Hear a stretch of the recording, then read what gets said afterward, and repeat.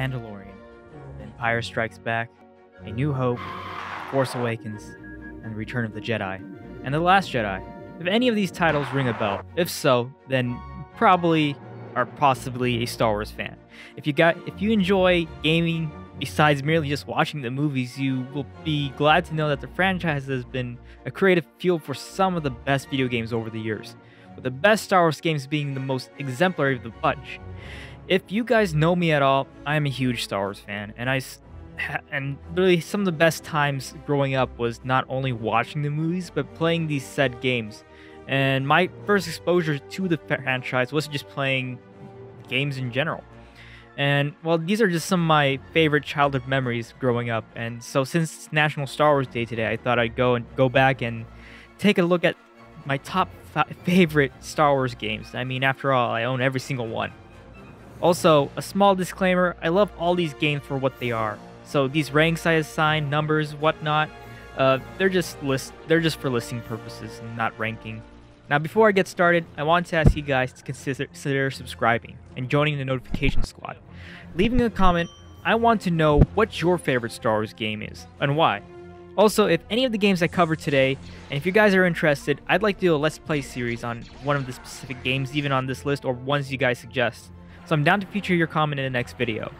Also, I highly recommend checking out my other channels and my social media platform. I'm talking about Instagram, Twitter, and of course my other YouTube channels. I'm going to be releasing a bunch of Star Wars related content today and all this week. For example, I'm building a few props from the movie and the franchise on my personal channel, so if you guys are interested in that, you can check that out. Also, I got a small mini short, that VFX short that I'm working on as well for my movie channel.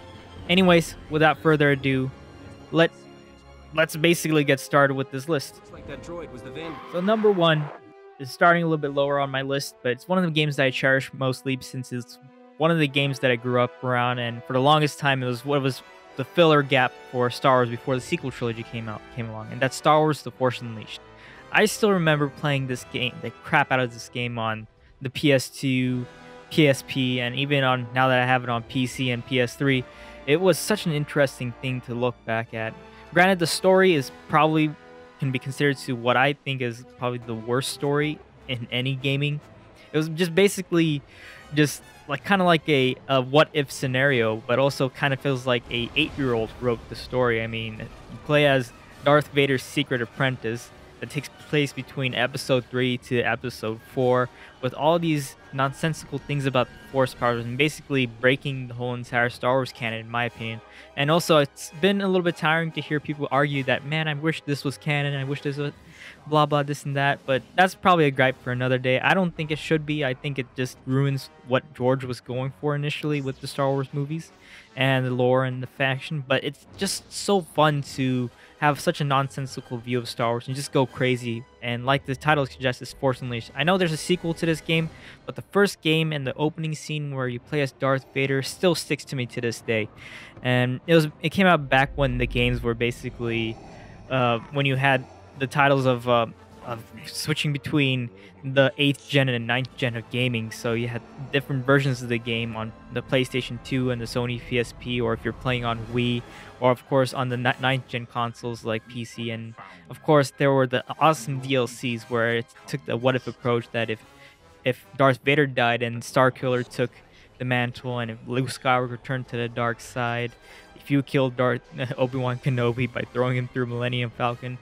It was just nonsensical and weird, but I really enjoyed the game for what it was. For its story-wise, probably not, but for what it was, it's still some of the effects and some of the physics of the game, like throwing enemies and stormtroopers and then watching them struggle as you lift them up with the Force and they're trying to grab on for their life. Like, just something about the game has such a charm, and a lot of those, it was basically, I think, in my opinion, was just a glorified tech demo, but it was interesting nonetheless to see this kind of game come out, and this was before the Disney acquisition. And honestly, I think I don't have a bad opinion about the Disney acquisition, but I do like the games for what it is. Nevertheless, let's move on to the next game. Now, Lego Star Wars. This game was literally the reason why I got into Star Wars from a young age. When you're a little boy at 8 years old and they finally announced the first Star Wars game, Lego Star Wars game, in the Lego magazine, that you subscribe to from your first Lego box. If you guys remember Lego magazine, that's how old I am. I'm barely in my 20s, and I'm still feeling so nostalgic about that. But Legos and Star Wars coming together has always been one thing. The games always had this funny, tongue-in-cheek kind of thing. Before the very first Lego game that they made, I believe Traveler's Tale, was just interesting because they had no dialogue like it is today with the newer Star Wars games. Newer Lego games, and it was all tongue-in-cheek. It was like kind of watching a mime pantomime, and it was very much comedic value, very much friendly. The controls were simple. I think narrowed down to only 5 buttons, but I still did struggle because I would be playing the original Lego Star Wars game using my arrow keys on my keyboard, and yeah, that's how back then we used to play. Now I have a gamepad to enjoy these games, and right now I have gameplay of the complete saga playing in the background. That's both the sequel and prequel trilogy. Sorry, the original trilogy and the sequel and its sequel trilogy playing next to each other, back to back. Prequel and original, my bad. I'm just so excited about these games. And growing up, Lego Star Wars was just an apple of my eye. I had the original one for PC. I still to this day have both the discs for Lego Star Wars episodes 1 through 3, and also the original trilogy, which I played the crap ton on my Sony PSP, and I still have the box for. Now, these games were obviously geared towards a younger audience, but nevertheless, it was just fun to watch and play these games. And I have nothing but great love for them because, you know, which boy didn't grow up playing Legos with Legos, and also having the charm of Star Wars add into the mix just makes such a great mix for it. Anyways, moving on to the next game, Star Wars Jedi Knight. Now, I was going to put Star Wars Jedi Knight Fallen Order, but I believe that game is really new and also very unique and one of my favorite games, but also it took a lot of inspiration from this game alone. Now, Star Wars Jedi Knight Jedi Knight 2 Jedi Outcast, that is a mouthful to say, is a game that's a sequel to the original Dark Forces games that ran on the id Tech engine, and also had its sequel.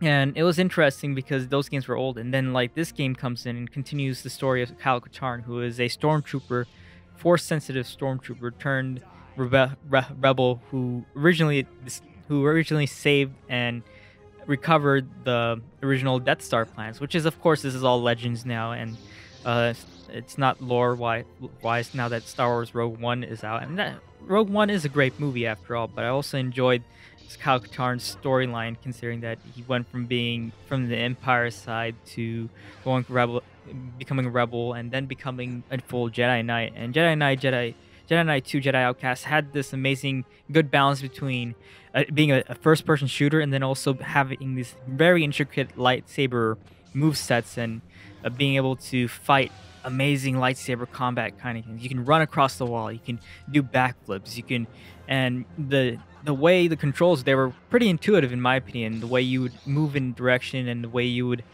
time your hitboxes and duel, it was just, I don't think nothing has come close. Closest thing to that is Jedi